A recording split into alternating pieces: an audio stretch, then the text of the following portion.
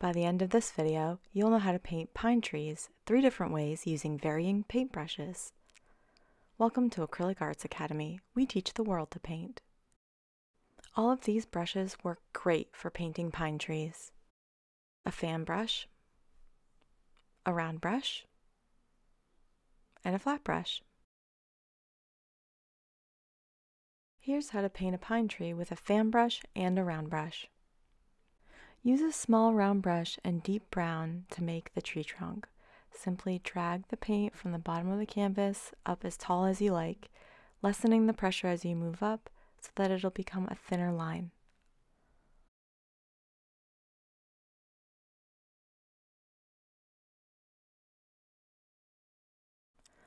Load up your fan brush with deep green paint. Use your brush the wide way. Stamp paint down in rows. As you move up the tree, use the corner of the brush so that you can taper it off to a point.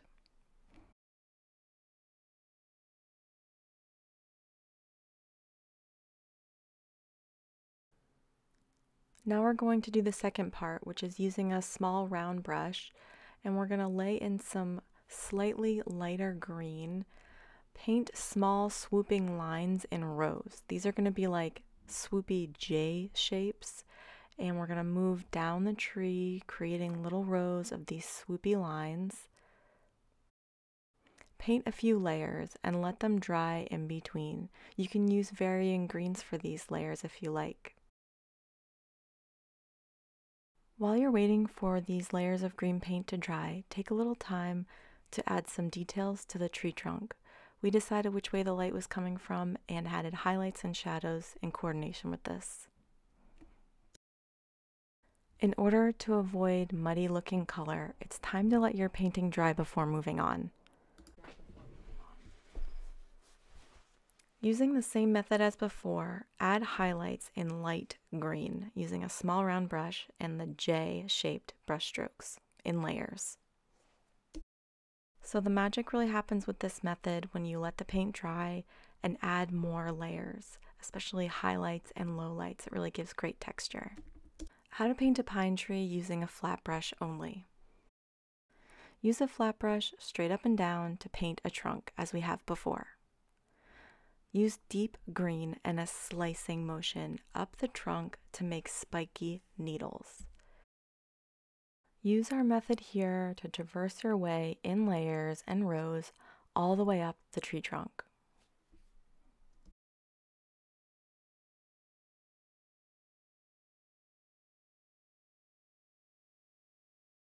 As you keep working and layering, extend these branches outward and make things look jagged and natural. Things can be pointed in different directions at this point.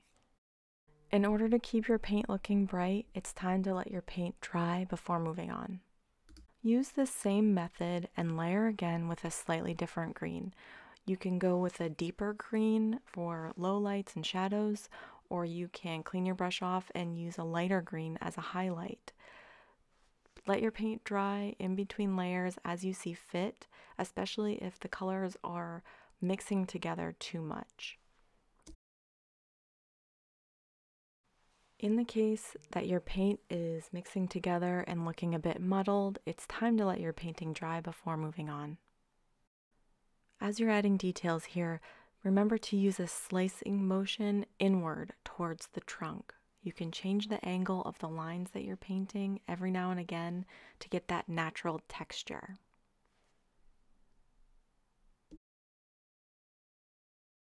It's your choice as the artist how many times you want to let this paint dry and start again with a different shade of green.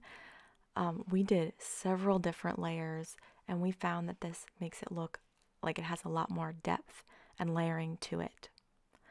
Don't forget to add some really deep shades as a shadow, especially on the underside of the tree and whatever side of the tree is going to be in the shadows.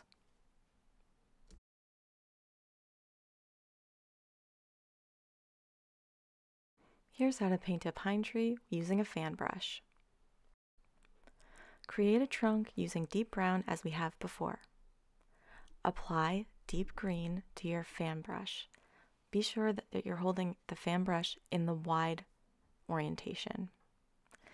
Use the brush the wide way and stamp paint down in rows.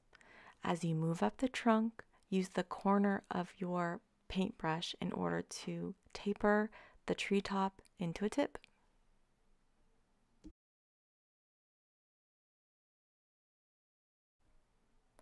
So the first layer may seem a little sparse, but go ahead and create a second or third layer, traversing your way all the way up to the top of the tree.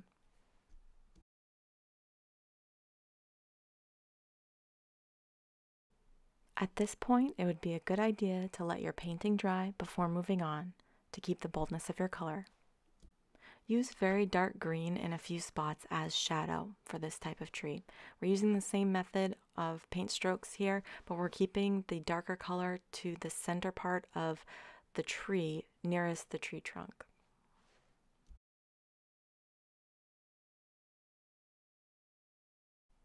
And there you have it, 3 types of pine trees using varying paintbrushes. Thanks for joining us. Did this video help you out today? If so, please like this video and subscribe to our channel for more. Let us know your favorite pine tree painting method in the comments below. We'd love to hear from you.